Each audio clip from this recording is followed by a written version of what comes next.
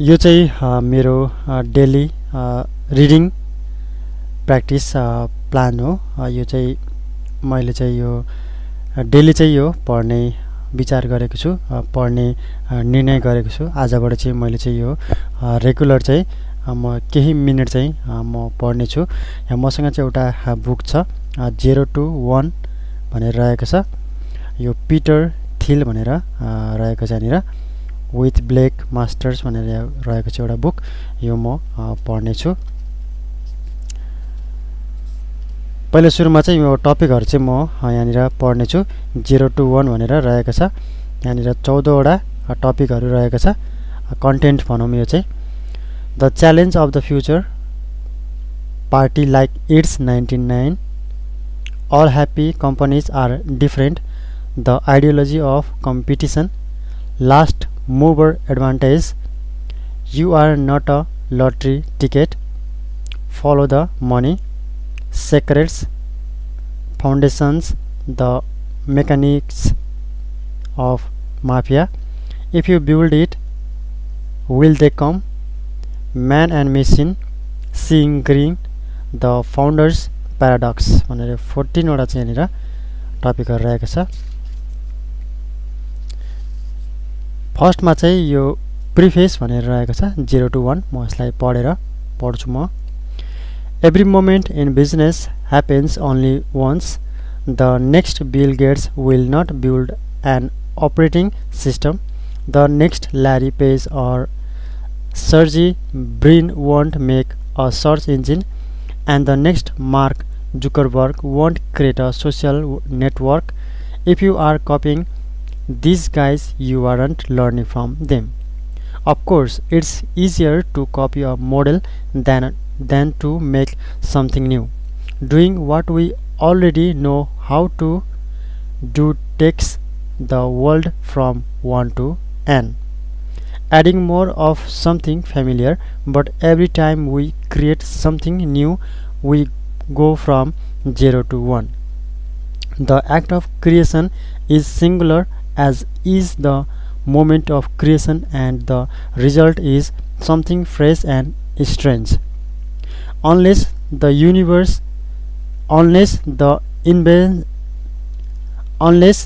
invest in the difficult task of creating new things, companies will fail in the future, no matter how big their profits remain today. What happens when we have gained everything to be had from fine tuning the old lines of business that we have inherited? Unlikely as it sounds, the answer threatens to be far worse than the crisis of 2008. Today's best practices lead to dead ends. The best paths are new and untried. In a world of gigantic administrative bureaucracies, both public and private, searching for a new path might seem like hoping for a miracle. Actually, if American business is going to success, we have going to need hundreds or even thousands of miracles. This would be depressing, but for one crucial fact: humans are distinguished from other species by our ability to work miracles. We call these miracles technology. Technology is miraculous because it allows us to do more with less.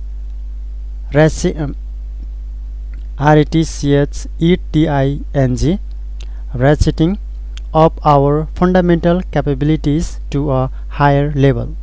Other animals are instinctively driven to build things like dams or honeycombs, but we are the only ones that can invent new things and better ways of making them. Humans don't decide what to build by making choice from some cosmic catalog of options given in advance. Instead, by creating new technologies, we rewrite the plan of the world These are the kind of elementary truths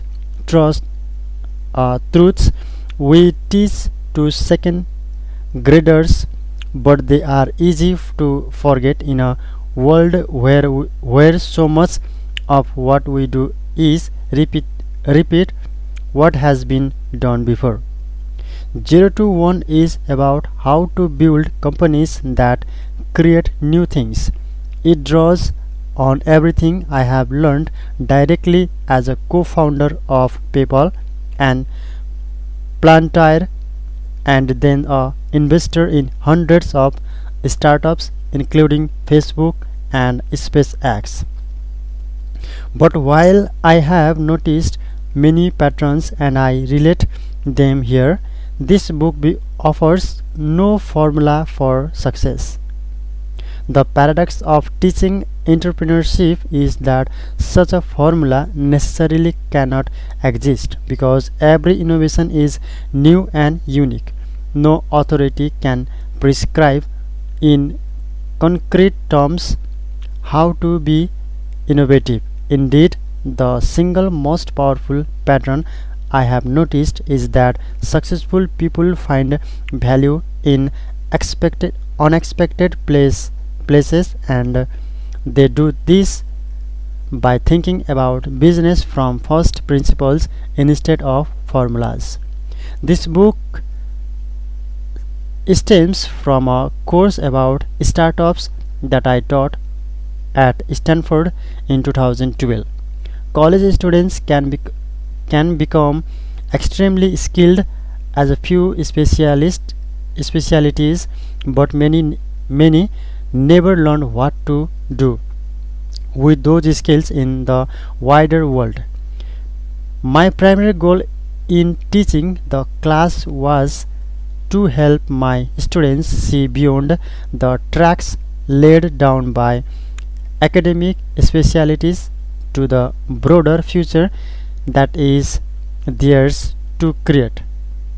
One of those students, Blake Masters, took detailed class notes which circulated face beyond the campus, and in 0 to 1 I have worked with him to revise the notes for a wider audience. There is no reason why the future should happen only at Stanford or in college or in Silicon Valley.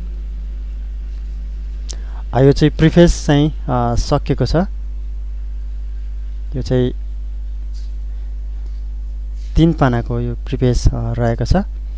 अब चाहिँ फर्स्टमा चाहिँ यहाँनिर the challenges of the future भनेर रहेको छ। म यसलाई पढ्न गइरहेको छु। पढ्दै गर्दै जाँदाखेरि चाहिँ यो हेर्दै आँखा नै यो हुने रहेछ, अनि त्यसपछि त्यो वर्डलाई चाहिँ अरू नै तरिकाले चाहिँ त्यसलाई चाहिँ प्रोनाउन्स गरिदियो रहेछ। हुन त मलाई यो पहिलेदेखि नै यस्तो हुन्थ्यो, तर यसरी चाहिँ यो रेकर्ड गरेको बेलामा चाहिँ त्यस्तो हुने रहेछ। रेकर्ड नगर्दाखेरि त अब 2-3 चोटि मिस्टेक यता भयो भने के पनि फरक पर्दैन, तर पनि यो रेकर्ड गर्ने क्रममा चाहिँ यस्तो हुने रहेछ। तर तपाईहरु चाहिँ माइन्ड नगर्नु होला, मैले चाहिँ यो बिना एडिट गरिकन यो चाहिँ मैले पढिरहेको छु। The challenges of the future भनेर रहेको छ। Whenever I interview someone for a job, I like to ask this question: what important truth do very few people agree with you on? This question sounds easy because it's straightforward. Actually, it's very hard to answer. It's intellectually difficult because the knowledge that everyone is taught in school is by definition agreed upon, and it's psychologically difficult because anyone trying to answer must say something she knows to be unpopular. Brilliant thinking is rare, but courage is in even shorter supply than genius. Most commonly, I hear answer like the following: our educational system is broken and urgently needs to be fixed. America is exceptional. There is no God. Those are bad answers. The first and the second statements might be true, but many people already agree with them. The third statement simply takes one side and a familiar debate. A good answer takes the following form: most people believe in X, but the truth is the opposite of X. I will give my own answer later in this chapter. What does this contrarian question have to do with the future? In the most minimal sense, the future is simply the set of all moments yet to come. But what makes the future distinctive and important isn't that it hasn't happened yet, but rather that it will be a time when the world looks different from today. In this sense, if nothing about our society changes for the next 100 years, then the future is over 100 years away. If things change radically in the next decade, then the future is nearly at hand. No one can predict the future exactly, but we know two things: it's going to be different and it must be rooted in today's world. Most answers to the contrarian question are different ways of seeing the present. Good answers are as close as we can come to looking into the future. 0 to 1 the future of progress भनेर अर्को topic यहाँनिर title रहेको छ। यो 1 नम्बरको टाइटलमै When we think about the future, we hope for a future of progress. That progress can take one of two forms: horizontal or extensive progress means copying things that work, going from 1 to n. Horizontal progress is easy to imagine because we already know what it looks like. Vertical or intensive progress means doing new things, going from 0 to 1. Vertical progress is harder to imagine because it requires doing something nobody else has ever done. If you take one typewriter and build 100, you have made horizontal progress. If you have a typewriter and build a word processor, you have made vertical process. यहाँनिर एउटा figure यहाँनिर दिएको छ। यो vertical, यो right angle भनौँ यस्तो दुईटा arrow दिएर गरेको छ। भर्टिकल और intensive progress doing new things, होराइजन्टल और extensive progress cupping things that work भनेर यहाँ रहेको छ। At the macro level the single word for होराइजन्टल progress is globalisation, taking things that work somewhere and making them work everywhere. China is the paradigmatic example of globalization. Its 20 years plan is to become like the United States is today. The Chinese have been straightforwardly copying everything that has worked in the developed world. 19th century railroads, 20th century air conditioning, and even entire cities.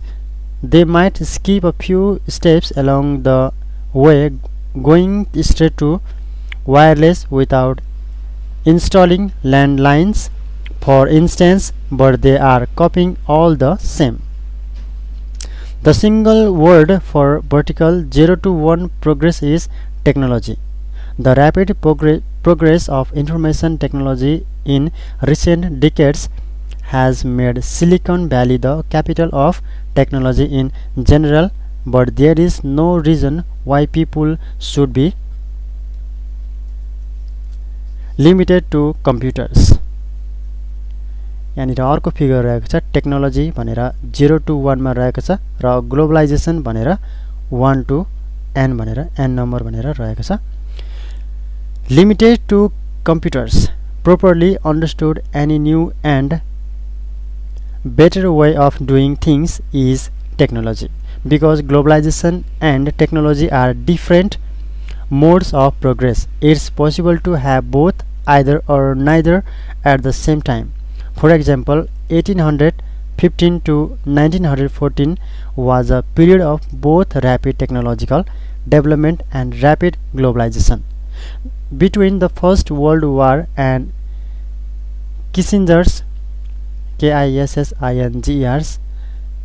Kissinger's trip to reopen relations with China in 1971, there was rapid technological development but not much globalization.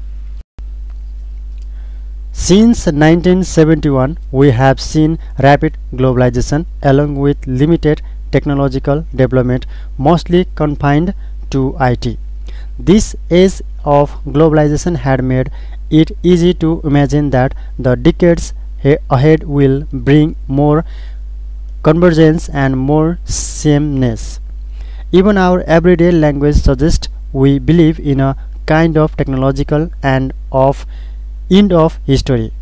The division of the world into the so-called developed and developing nations implies that the developed world has already achieved the achievable and that poorer nations just need to catch up. But I don't think that's true. My one answer to the contrarian question is that most people think the future of world will be defined by globalization, but the truth is that technology matters more. Without technological change, if China doubles its energy production over the next 2 decades, it will also double its air pollution. If every one of India's hundreds of millions of households were to live the way Americans already do using only today's tools, the result would be environmentally catastrophic. Spreading world ways to create health around the world will result in devastation, not riches. In a world of scarce resource, globalization without new technology is unsustainable.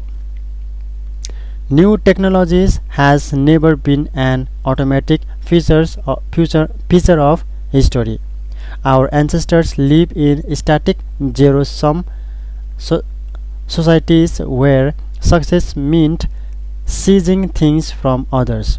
They created new sources of wealth only rarely, and in the long run they could never create enough to save the average person from extremely hard life. Then after 10,000 years of fitful advance from primitive agriculture to medieval windmills and 16th century astrolabe, the modern world suddenly experienced relentless technological progress from the advent of the steam engine in the 1760s all the way up to about 1970. As a result, we have inherited a richer society than any previous generation would have been able to imagine. Any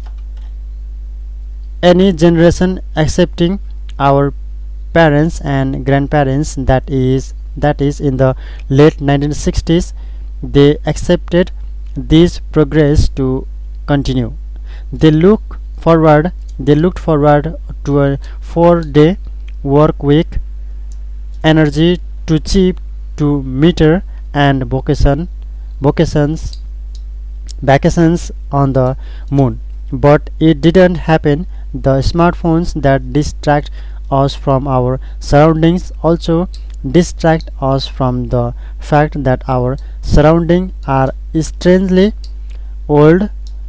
Only only computers and communications have improved dramatically since mid-century. That doesn't mean our parents were wrong to imagine a better future. They were only wrong to expect it as something automatic.